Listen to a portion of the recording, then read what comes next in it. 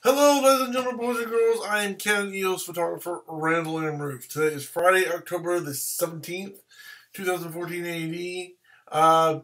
Yesterday, Canon announced two new lenses. Actually, they're the same lens. They're just one's an EF mount and one's a PL mount. So basically, it's the same lens. It's just a matter of what kind of camera you have that you can attach it to. So they've got a 50 to 1000 millimeter T5.0 to 8.9. That's an aperture of 5.0 to 8.9. One's an EF mount, one's a PL mount. So depending on what kind of camera or video camera you have, whether it's still or video, there's a lens for you. It's $78,000, which is very expensive. It has 1.5 times magnifier, which means it can go from 50 to 1000. Switch it over to 75 to 1500. So that is a slamming huge big magnification. So basically we're talking 50 on the wide, 1500 on the telephoto. Which is amazing. I mean, it's just this is what what you're looking at is from U.S.A.Canon.com.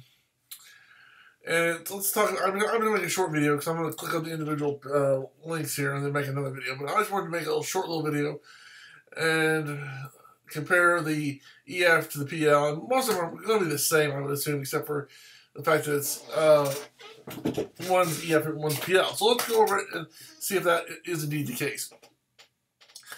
The top one, designed for EF mount cameras, switchable to PL mount as authorized service facilities. So in other words, if you get one lens, if you buy a PL or an EF and you want to switch it, you can go to an authorized dealer and they can switch the mounting for you. So that's kind of cool. I'm sure that would be cheap and it's not something you probably want to do every day, but if you have to, I guess you can. Ultra telephoto, we already talked about this, 50 to 1000 millimeter, 20 times zoom, 75 to 1500 with built-in 1.5 extender. Those 1.5 extenders are becoming very popular. I don't know why they're not putting in a 2 times extender, but 1.5 or 1.4 extenders seem to be really popular right now. So, 4K ready, high optical performance with support for a super 35mm large format camera, so that's good. 11-blade iris, provides natural bokeh, cool. Designed for cinema style and broadcast applications. Detachable servo drive unit. Now, I think that servo drive unit comes with the lens. That's what it's sounding like. It sounds like it comes with the lens. You don't have to attach it, or you can, but it comes with it. So, that's cool. The fact that you can take it off, but the fact that it comes with it.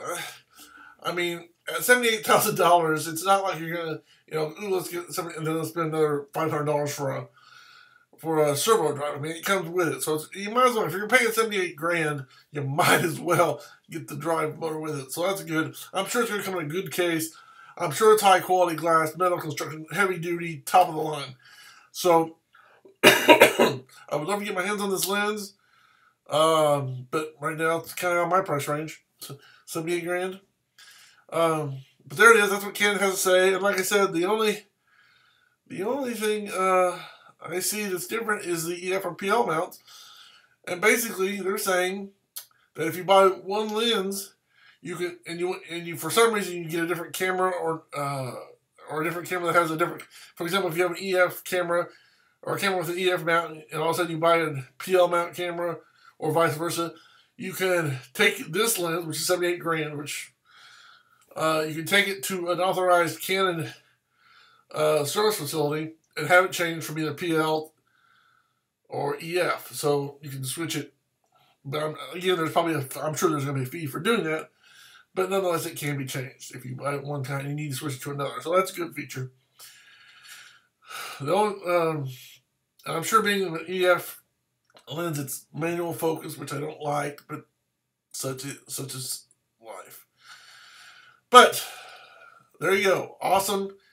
Nice lens, 78 grand. If this was autofocus, the only problem I would say is going to be your f-stops and the price. The reason I say f-stops are a problem is because 5.0 to 8.9 isn't going to allow you to open the aperture up as much as most photographers would like. Plus, it's not going to blow out the background as much as a lot of photographers would like. So there's, one situation with two problems.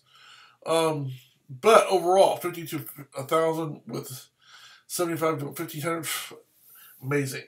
That's huge. That's enormous. 78 grand, high quality. Everything's good except it's got a few downsides. However, having said that, you could use it if I can afford it and it had autofocus. For the most part, I could use this for pretty much everything. Granted, I wish, like I said, I wish it was autofocus, and I wish the aperture was able to go more open, so it'd be like a 2.8 or a 1.0. But obviously, when you have something that's 75 to 1,500, or excuse me, 50 to 1,000, or 75 to 1,500, you're not gonna be able to get a 2.8 or 2.0 or 1.0 without making the lens infinitely more wide at the end. I mean, the part extending farther out from the camera. Yeah, you could make this lens with a 1.0 or 2.0 or 2.8, but the end of the lens would have to be a lot wider. I mean, a lot wider to compensate for that. And that would make it even more expensive. So they're keeping their lenses within a certain size parameter, I'm sure. But there you have it. The CINE-SERVO 50 to 1,000 millimeter with an 1.5 teleconverter built in, which takes it to 75 to 1,500 with an aperture of 5.0 to 8.9. Available in the EF and PL mounts. So that's all I have for now. Until next time, I'm Canon photographer, Randall M. Thanks for watching. Have a good day. God bless. See ya. As always, keep taking those pictures.